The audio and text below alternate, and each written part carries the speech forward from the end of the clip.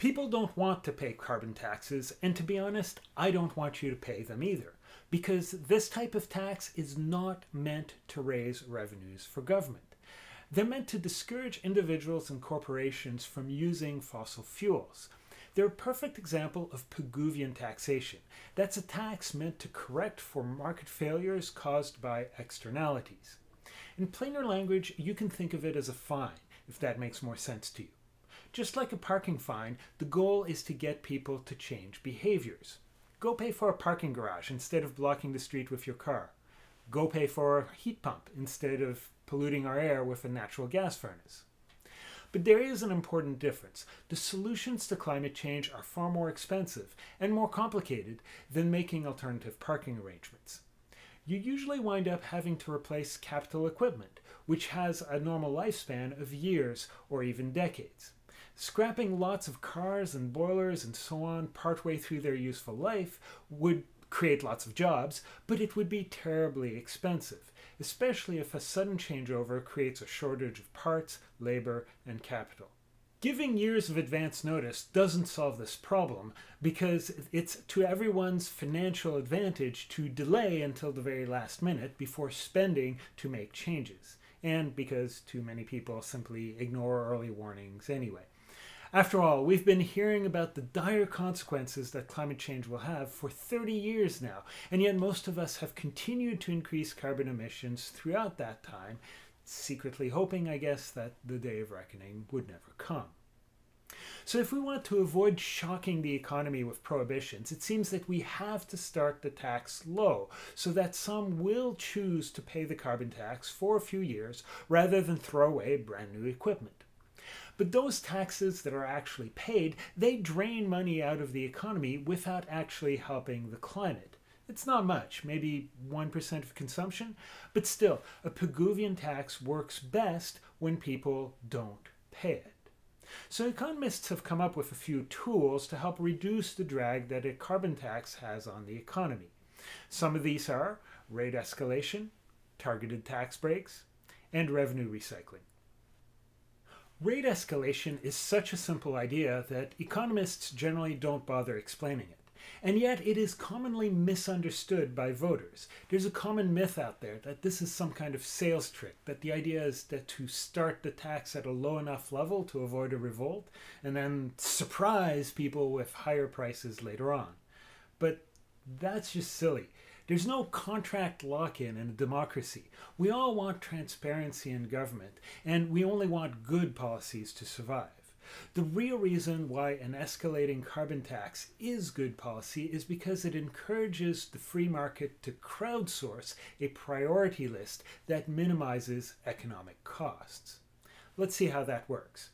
When faced with a rising carbon tax, the first people to get rid of their fossil fuels will be the low-hanging fruit, those who can easily afford to make the transition, and those who had old, inefficient equipment that was due for replacement anyway.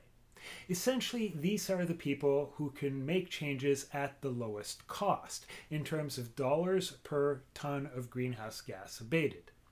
As the carbon tax rises, you'll be able to choose your price point where, for example, it makes more sense to re-insulate your house rather than keep paying the tax.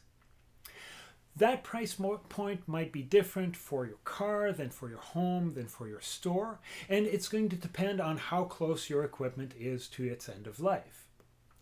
This allows society to spread out the work over time, creating jobs without overwhelming supply chains. Those who don't emit that much carbon, but for whom making the switch will be particularly expensive, will be the last to make capital expenses. Doing things in this order minimizes society's overall cost of capital. It minimizes the interest that we collectively have to pay before we get to a carbon-free society. And if you think that capital resources are limited, then it maximizes the speed at which we can decarbonize. So the ramp up of the carbon tax is not a secret meant to trick anyone. It's just meant to reduce economic shocks, and it works better when people clearly see what's coming. 25 countries have implemented a carbon tax as of 2020, including Canada. Canada's tax is currently at $30 per ton of carbon dioxide emitted, and it's going to rise to $170 per ton by 2030.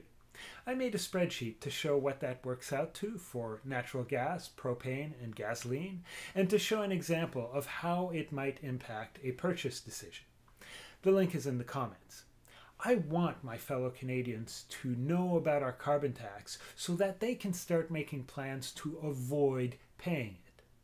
Canada's carbon taxes do not apply to everyone. The federal tax only applies to half of the provinces and territories, while the other half is covered by provincial carbon pricing policies that supersede the federal tax. The federal carbon tax only applies to carbon dioxide emissions, so it doesn't apply to emissions from cattle, soil, or cement. And it doesn't apply to emission-intensive, trade-exposed industries. These are companies that cannot kick the fuel habit no matter how high the tax goes. Take, for example, steel and paper companies that have to compete against imports from places that don't have a carbon price yet. The cost of reducing their carbon emissions might just price their products out of the market, while we start buying foreign goods from other countries with a larger carbon footprint. Imposing a carbon tax on these industries might make global emissions worse, while triggering layoffs in this country. That's why it may be a good idea to exempt some industries until carbon pricing becomes global. But this is really a band-aid. I would rather see border adjustments for carbon content of import and exports to level the international playing field. The European Union may start applying border adjustments this year to protect their green jobs. One of the problems with just giving out tax breaks is that it's hard to decide where to stop. What about low-income households who just can't find a low-carbon apartment because they don't exist yet? But trying to closely tailor who pays and who doesn't pay the tax puts more responsibility in the government's hands to make wise choices about how we lead our lives. And that's risky and expensive to administer. When in doubt, it's best to apply a carbon tax broadly and accept that some people will just have to pay the tax until it makes sense for them individually to upgrade to newer technology. Those taxes don't do any good in government coffers, so it's important to re-inject them into the economy quickly, for example, by distributing checks to everyone. That's what Canada's Climate Action Incentive does. It's line 138 on your federal income tax form. A family of 4 in Ontario will get $600 in 2021 or $1,000 in Saskatchewan. Those amounts do not depend on how much carbon you emit as an individual, only on how much carbon your province emits. This essentially sets up a competition within each province.